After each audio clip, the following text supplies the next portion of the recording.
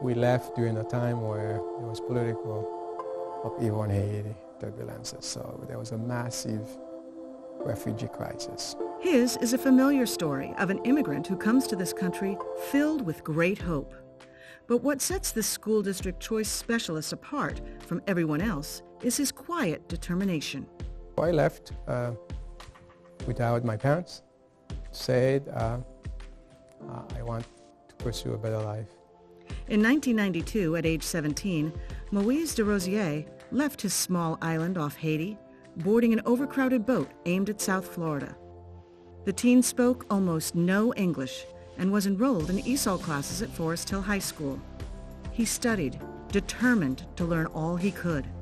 He was enrolled in the school's engineering academy. Through that engineering program, I had the opportunity to get an internship at the Public Defender's Office. His aptitude for computers quickly surfaced. Helping lawyers with WordPerfect, which was a word processing software at that time.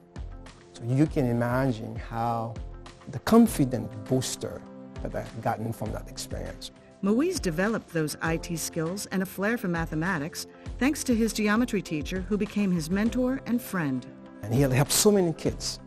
So he was my model, what a good teacher is like and what a good teacher can do.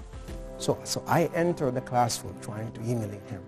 After working as an educator for several years and earning a master's degree at Harvard University, now it is Moise who is the mentor.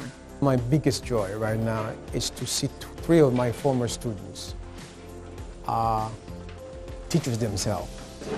This five that is given to us, right? He's pretty much a mentor for me. He's not just a teacher, he's a mentor. He really cares about his student. He wants you to succeed. While Moise still loves math, he says it's not the subject, but rather the process of teaching that's most important. If we add these two angles, they should add up to 90, right? The subject for me was a tool for me to give my students the sort of skill set that they will need to pursue whatever goals that they have. So thinking back to the 1990s, did he make the right decision to come to the United States? I left Haiti for a reason.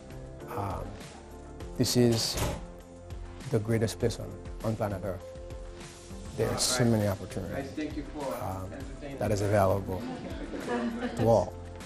Kate Wentley for the Education Network, keeping you informed.